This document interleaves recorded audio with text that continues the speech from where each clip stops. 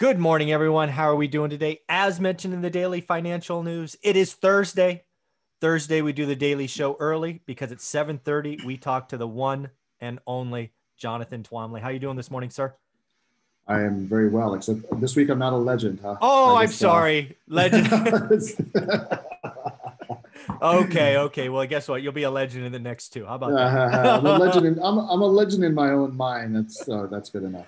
Well, Matt, So, you have done something legendary in the last 24 hours. We are going to talk about here in episode one. And I want to talk about kind of how you did it, want to tie it in with what you teach and mentor folks. But, you were able to soft raise over $3 million in a 24-hour period. That is not easy to do. It's hard to replicate. I saw your post this morning and agree with you. There's only two keys to doing it. But yeah, congratulations, $3 million, 24 hours. I think that speaks to who Jonathan Twomley is and why I'm well, honored that you're one of my experts every week. well, I appreciate that, Michael. Thank you. But this is something that, I mean, in a sense, everybody can do it, right? It is not a complicated process. It is literally two steps. When I say it, it's going to sound really oversimplified, but the two steps are build a list of investors and offer them good deals, right? And that's really all it is. Now, obviously, that's a big oversimplification because building a list is a difficult thing to do, and then finding good deals is a difficult thing to do. Yeah. But when you can get both of those things kind of going at the same time, they reinforce each other into a beneficial cycle where every deal is an advertisement for the next deal. When you do deals, people refer their friends, and you start building this upward spiral that propels you upward, right? And the real problem, though, for most people is how you get that started, right? Yes. Because you've got to get the deals going and you've got to get the lists going. Now, contrary to what people think, and contrary to what I thought when I started, honestly, is that it's easier to get the money than it is to get the deal. I agree with that 1,000%. I would have never thought that. But yes, being in the business now, raising millions of dollars myself, never in a 24-hour period, though. I've never done that. Well, I've never done this before either. But this is what happens when you focus for a long time on building your list. Exactly. Right? So, exactly. But when I first got into the business, people will tell me this all the time. It's easier to raise the money than it is to get the deals. The money is everywhere. The deals are limited. And to me, that sounded completely ridiculous because you could just get online and see lots of listings for stuff, right? And but getting the money seemed like, how do you do this? Right. It seemed very daunting. And first you think, well, you've got to find a bunch of really rich people and ask them for money. And then they're going to look at you and say, you have no track record. And why would I give you money? And that does happen, right? And you still should be talking to those folks anyway, building those relationships for the future. But the real way that this works is you need to build a list of, smaller investors. And what I mean by that is people who are accredited and can invest, $50,000, $100,000 into your deals. And it really is a numbers game, right? When you talk about the $3 million raise, I mean, that's like 20 or 30 people who raise their hands out of a list of over 5,000 people, right? So look, I mean, that people need to hear that, right? 5,000 people you've accumulated.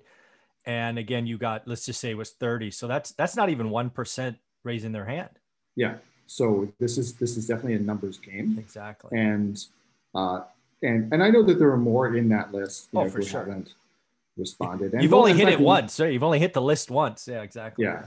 And actually the numbers are better than that because the almost all of those people came from like the short list of about 300 people who have previously raised their hands to invest, right? So you want to build that. But let's talk a little bit about how you actually well, actually, before you do that, I want to highlight this because people just need to hear this up front. What you're about to go through, you're teaching people in your multifamily launchpad, right? You've actually got Yes. some stuff that they can reach out to, they can download. So let's not shortchange it. You're helping people start momentum. And it's that momentum that is the hardest thing to do, right? You're teaching them how to get that rocket moving. So Yeah. let's make sure we hit that.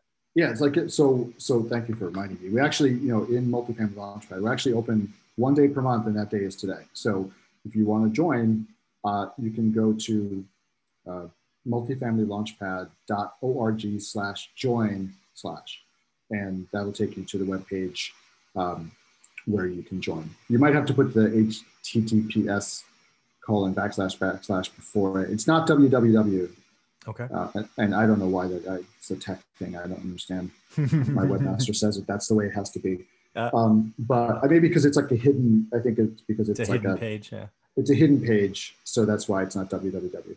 Okay. So you have to go to that site. But anyway, that the program will teach you all the stuff in great detail, like much more detail than I can go into here. Plus, if you're in the program, then you get access to me to ask all the questions you have. Like if you want to come up, and ask me, like, Jonathan, do you think this is a good idea? Is this going to work? Is this not going to work? Stuff like that. That's really the benefit of the program, is you get access to me for questions. So, and all the details are on the page. But anyway, I'm going to talk a little bit about how you actually build a list, right? And it's essentially like, some of you are probably already in business, in some other business, and you're already doing this. You just didn't realize that it applies to multifamily or whatever real estate, or what Michael's doing, or any kind of real estate you want to invest in, where you want to raise investor money and syndicate deals. You have to build what's called a funnel. You need to build your investor funnel.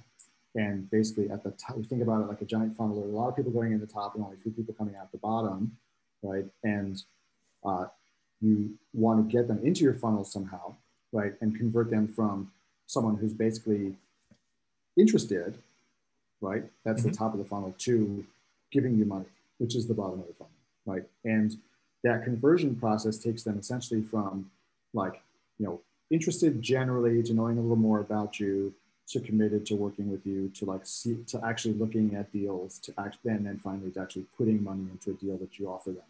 And so you can see that every step of the way, there's going to be fewer and fewer people, which is why you need to build a big list, right?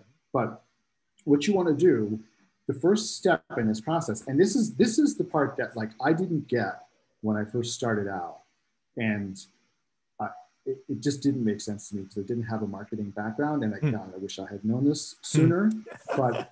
And I'll tell you who the master of this was Joe Fairless, right? Ah, yes. Joe Fairless, who had a marketing background, right? He was a marketer. That was his business before going into real estate. He and I started out at exactly the same time. He was in New York, and you can see how, he's just blown up huge, and it's all because of his marketing skills. And what he did was, he said, I have no experience in this field at all. Who am I? I'm nobody. So what I'm going to go and do is associate myself with all these people who do have influence in the field, and let some of their magic rub off on me in the eyes of investors. And I'm going to build an audience of people who then think I'm special just because I've talked to these. I know other special people. Yeah. Right. And so he started a podcast, right? Now, doesn't have to be a podcast, but podcasting is a great medium, or YouTube videos, or both. You can use the same content for both. That's even better. But you need some kind of way of attracting people into your funnel, right? And obviously you want to start, the easiest way to start is if you want to attract real estate investors, you do something related to real estate, because they're looking for it, right? They're already searching out the podcasts and the blogs and the Facebook groups and whatever else it could be. And I also want to just mention too, while I'm talking on the topic, that the top of your funnel could be the way that people used to do the top of the funnel, which was go out and talk to a lot of people one-on-one, right? And the benefit of that actually is that you need fewer people that way, because those people who are willing to, like, meet with you and talk with you in person are already way more interested than someone who's just like, yeah, I'm kind of interested in real estate. I like listening to this podcast. They typed in the one keyword that brought you to them. Yeah, exactly. Yeah, because it's entertaining, and I can dream about investing or something, right? You think about who's listening to a podcast. Like, say a Bigger Pockets podcast, which is huge, millions of downloads. But how many of those people are actually ever going to do anything? Right? Most of them are just fantasizing about it. But someone who's going to come and like meet you, you know, for a meeting where you're going to talk about your business, like they are way interested. Yeah. So you Commitment don't need as many. Yeah. You don't need as many of those people, right? But anyway, but let's just say, let's go on if you're someone like me who actually, you know, despite all my social media stuff, I'm actually introverted, which means that I get worn out talking with people very easily. I can't, like, extroverts get charged up. They love it. They get like energized by being in a big crowd of people and talking to people. Like, that's not me. After 2 or 3 conversations, like, where's my room? I'm going to go hide. I got to go take a nap, right? Or whatever. So, you know, like I've always said to people, it's easier for me to like stand up in front of a room of 1,000 people and talk than it is for me to like have a conversation with one person that I don't know. Have 10. Yeah. Talk in front of 1,000 or have 10 one-on-one conversations. I'll take this standing in front of 1,000 people, please. Yeah. Well, there's more leverage that way too, but I just find that to be, I get it. To be easier to do than to like go and talk with a lot of people one-on-one. Because then you got to make small, you know, you're up on the stage, you can talk about whatever you want to. Like when you're like talking to one people, you got to make small talk, and it's like, I don't care. You know, so, but anyway, so social media, and I'm going to include everything in that, YouTube, podcasts, blogs, whatever it is, all that stuff allows you to reach a lot of people at the same time and get your message out and to people who are interested. So you want to start something like this, like what Michael's doing, or a podcast, or a blog, or a Facebook group, or whatever it is. Hopefully there's new channels coming out there, because a lot of those channels are pretty, you know, solidly packed with competitors, but still, those are great mediums. And even if they are packed with competitors, one of the great things about, say, a podcast is that there are tons of podcasts out there, right? But every host is different, and and their take on things is different, and the way they conduct the podcast is different. And you're going to naturally kind of draw people who like the way you do it. So, and they'll be your loyal fans, and you don't need to have, you know, millions of them. You just need to have, you know, in the high hundreds of people like that who are like your fans, right? And so you need to establish something like that. The second important step is that whatever that is that you choose to do, to commit to, you know, your podcast at least once a week, or if you're doing blog posts, or frankly, even if you're doing it like on LinkedIn can be good. If you're like consistently posting on LinkedIn, for sure, you can build a following there. But the key is that you have to be consistent about you know, what you're doing, because people are going to expect to hear from you. They want to hear from you. But also, if they don't hear from you for a while, there's so much other noise out there that they're just going to forget all about you. Right? Somebody else will grab that mind space from you if you're not being consistent. So that's the top of the funnel. The next, and this is the critical, absolute critical piece. Without this, all your effort is completely pointless. Whatever way the top of your funnel works, you have to have some way of capturing their email address. If you don't get their email address, you might as well just not bother with any of this. So that's the critical thing. So how do you get somebody from your Facebook group or your podcast or your whatever it is onto an email list? Well, you offer them some good reason to give you their email address, which is you offer them some bonus content, some free content, or sometimes even works a very low priced content. Some you can even charge money for this sometimes, but some very low priced offer. And the advantage of that is actually then you're really kind of, you know, you're going to get fewer people because they're asking them to pay, but the people who come onto your list are going to be more committed and more interested.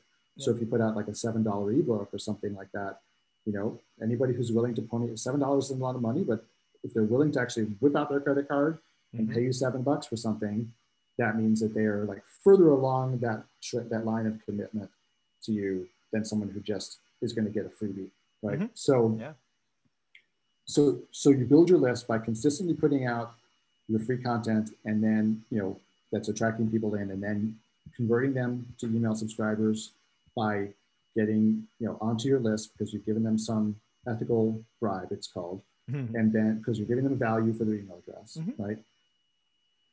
The next thing you should do is offer them an easy way to get off your email list if they don't want to be on it. So even in your introductory email, you can say to them, and this may sound counterintuitive because you're thinking like, oh, I don't want people leaving my email list, but you should say in the very first email you send them, hey, here's the thing you asked for. I'm going to be sending you a lot of email. If you don't want that email, just click this button. Click this link, yeah. Click the link, you'll be off the list, you'll never hear from me again. And the reason you actually want to do that is because you don't really want a list full of people who don't want what you're offering, right? Great. The numbers don't matter to you. Like some people get this like, big, like you go, oh, my list is 100,000 people. Yeah, but if 99,000 of them are not buyers, you don't care, right? You rather have a list of 1,000 buyers than a list of 100,000 people who don't buy. So you want to, and also it makes you look good. And for the people who are like on the fence, it makes them feel, oh, this guy's not like trying to scam me. He's like being upfront, saying, A, telling me I'm going to be getting a lot of email, and B, saying, if you don't like it, it's fine. Please take your free download and good luck.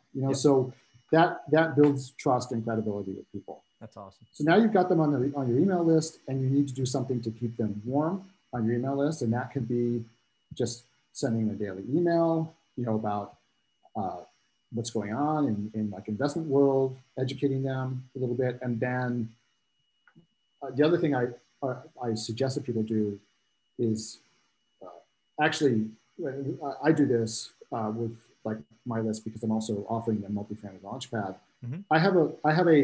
I've set up my email system so I have a PS where it says, hey, if you don't want to hear about multifamily launchpad, but you want my investment opportunities, click this link and it'll automatically put you onto other lists. So you'll only hear from me when there's an investment, and you won't hear from me the rest of the time.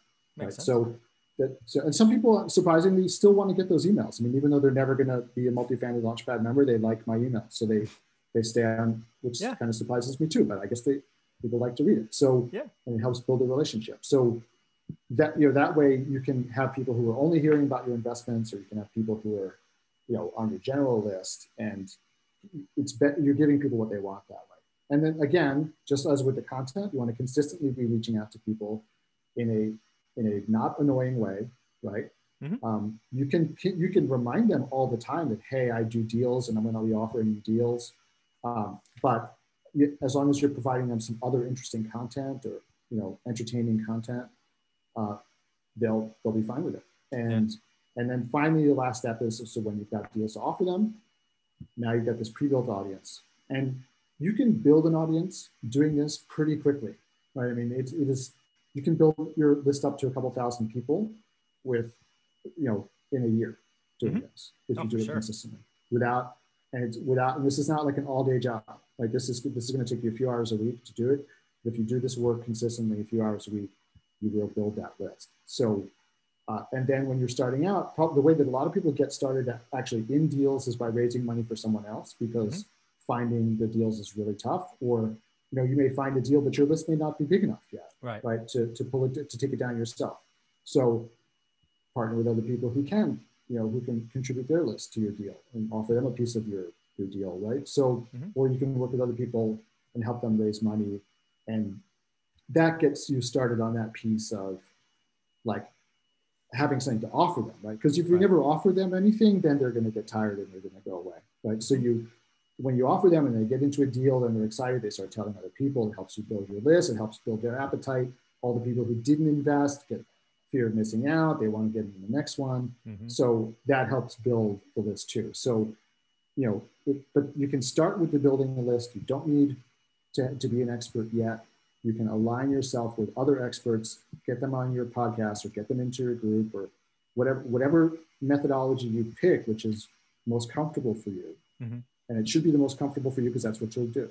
Yeah, right? totally agree. You want to pick something that you'll do. So whatever you can be successful numerous ways with this, but you have to do it consistently. So pick something that you like, give it the time to work. It will take time, but it will work if you give it time. So this is basically that's how you build a list. And so you want to learn more about this, come join Multifamily Launchpad. We can talk about it more in the group, and you can see the materials there. But that's the basics of how you do it. Yeah, again, folks, you need to join Multifamily Launchpad if you have the dreams or you want to understand what it takes to be able to.